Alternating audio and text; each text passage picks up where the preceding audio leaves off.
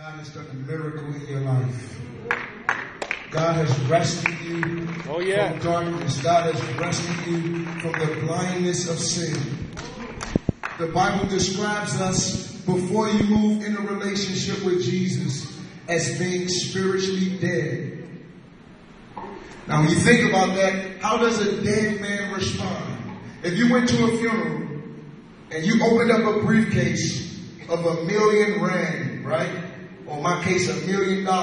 You opened up a briefcase filled with millions of dollars and you put it in front of the dead man. How is he going to respond? What is he going to do? Nothing. He's dead. There's no life in him. There's no response. The Bible says that in Adam, God created this man named Adam. He was the first human being. He was created, then God out of his rib created woman. And her name was Eve, and they were married. And God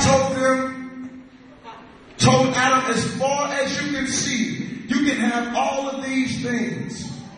Just don't touch that one tree of the knowledge of good and evil. All of this thing, all of this, as far as your eye can see. And the Bible says that there was this creature called the serpent. And it says that he was the most cunning creature of them all. And he came slithering through the garden with his slick self just... And he saw Eve. And what he did was this. He came to Eve and he says, you see that tree? You see that fruit? It looks good. And the Bible says that when Eve looked at the fruit on the tree of the knowledge of good and evil, that God says, don't touch that tree. That Eve looked at it and she saw that it was pleasing to the eyes.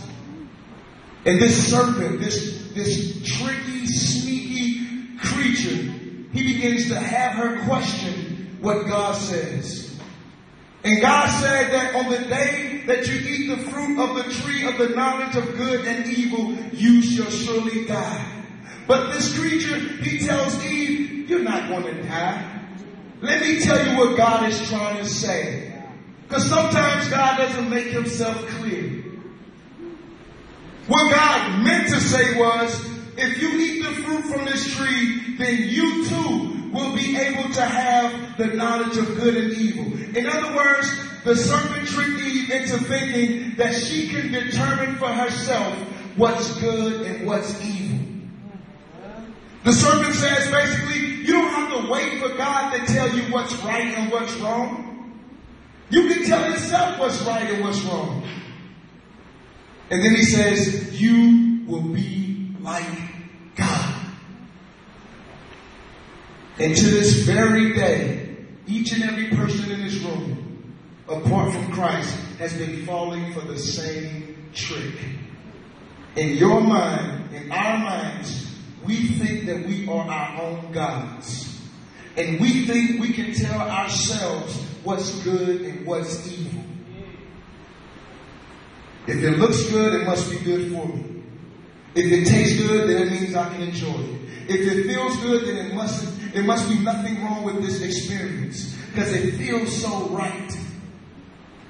If you think that way, you're thinking in the way that Eve thought when she was tricked, when she was deceived by Satan, God's enemy.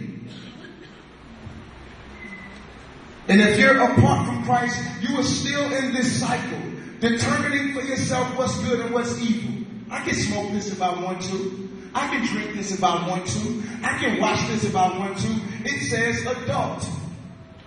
I'm over 18. They told me if I'm over 18, then I'm an adult. And if that says adult on it, and I'm an adult, then I can watch this. Mm-hmm. That's a trick. Keep talking. Keep talking. Redefine what an adult is. Don't fall for the trick of the enemy. God wants to set you free from the trap of thinking like the world does. God wants to set you free from the trap of thinking the way your own flesh tells you to think. We always say, follow your heart. Right? Follow your heart. If you feel like you like him and you feel like he loves you, then you guys might as well hook up. Well, the Bible doesn't say follow your heart. Matter of fact, the Bible says the direct opposite. The Bible says that the heart is deceitfully wicked. And then it says something else. It says, who can know it? You don't even know your own heart. You think people who are addicted to drugs, when they were little kids, and somebody said, what do you want to be when you grow up? They said, I want to be a crackhead. I want to be strung out on drugs. You think they said that when they were little? No. Nobody says that, right? But it's the deceitfulness of sin. When you take one taste, one smoke, one sip, and you think, I'm okay, I'm cool, I can say no when I want to. I'm just following my heart. I'm just determining for myself what's good and what's evil. And then the person gets all the way out on a limb, and they've lost their families, they've lost their homes, they've lost their kids. Or your grades are so low in school, or you're so addicted to video games, you're so addicted to Facebook and Twitter, you're stuck, you're wasting your life, you're wasting your time. And you look back and you say, how did I get this far out? It's because you were following your heart. The thing that is deceitful and wicked that no one can know.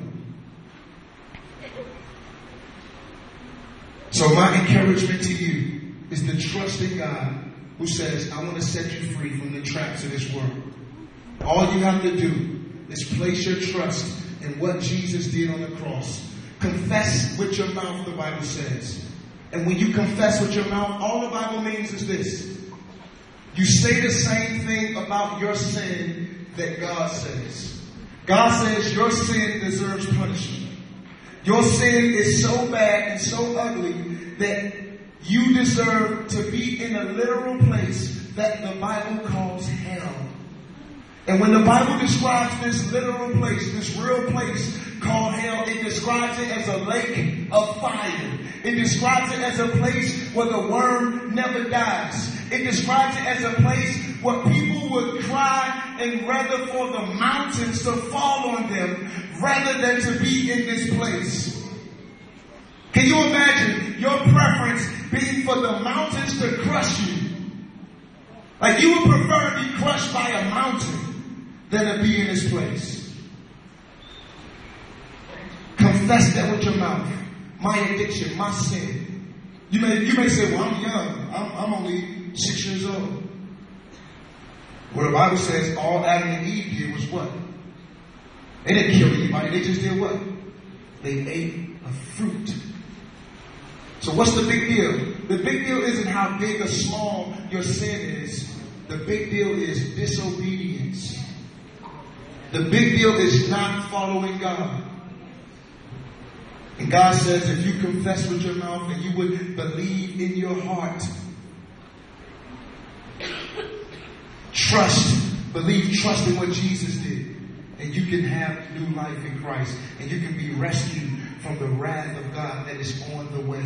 Jesus is coming back, and when he comes back, it's not going to be as a little baby in the manger. Oh, poor look at Jesus. He's going to come back as a conquering king. For real. The Bible says he's coming back on a white horse with many crowns on his head. And the crowns represent his victories over his enemies. The Bible says he's going to have blood on his robe. The blood from defeating his enemies. And you don't want to be in the line with the people who are considered God's enemies, because he won't show mercy on you. He won't show grace on you at that point. You want to seek him now while he may be found. This is the time. This is the season for you to say, Jesus, save me, rescue me from your wrath, rescue me from hell, so that I can be with you. That's the beauty of heaven, is that we will be with our God, with no more sin, no more death, no more suffering. So I'm going to pray, and I'm going to give you an opportunity to ask God to forgive you of your sin. I'm going to pray, and this is the time for you to confess, God, forgive me of whatever it is. You know what your things are. And this is the time for you to repent and to turn away from your old lifestyle and to turn to Jesus. And God's going to give you new life. He's going to make you a new creature. Some people say, I had a hard